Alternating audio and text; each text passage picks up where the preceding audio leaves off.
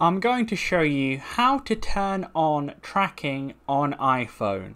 So first of all, you'll want to go to the settings, then you'll want to go ahead and scroll down until you see privacy, click on that, then you want to click on tracking at the top there, and then you can see it's kind of different for each app. You can turn it off or on there just by clicking the little tab there, so depending on which app you're using. You can also do it across all apps, so you can turn it on or off just by making it green obviously means it's on, and then when it's just white like that, it's going to be off. So that's how you do it in there. You can turn it off and on as you wish. Also as well, potentially with some of the apps you're using, you'll want to use location services as well, so you can click on each app individually or do it overall by clicking the location services on or off like that there, or clicking on the individual app then saying like while using the app or never, etc. like that, depending on what you want. So leave a like if it helped, subscribe for more helpful videos, and comment if it helped you out.